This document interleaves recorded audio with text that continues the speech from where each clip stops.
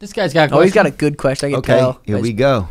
A lot of our questions, they have their shirts off. I don't know what it is, but People are fired up, man. Yeah, they're doing. You got them push-ups. Sean, what is your favorite tattoo?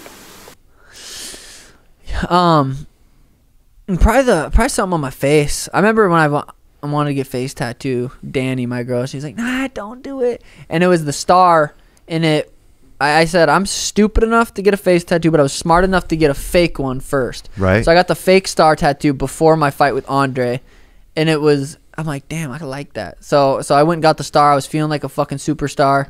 Yeah. I was on a pay-per-view. I'm in the UFC. I was 22 years old. I'm like, fuck, I'm getting a star on my face. I ain't gonna ever work a fucking job again. So probably the star. That's what started the face tattoos. And then I got Suga. And then I got Breathe. It says Breathe when you look in the mirror. That one was pretty cool because I was going through all that USADA stuff. I was really learning more about my breath and meditation and stoicism.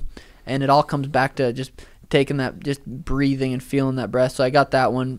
I like that one a lot.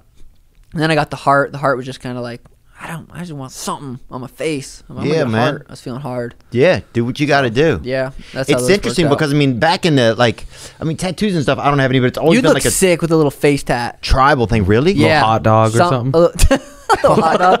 No, but something small would be sick.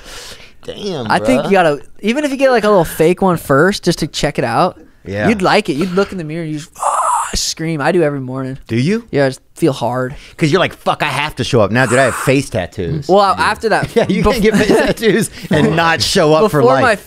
Before my fight, I'm like, I got fucking crazy hair. If I get knocked out, that's gonna be fucking a meme forever. Laying there with my hair flopping around, colorful. Good evening, good afternoon, and other times.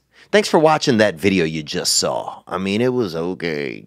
But the next video you could watch could be way better. What if you watch a video right now that changes your life? Well, you could watch this one, or watch this one. Watch this one, watch this one, watch this one.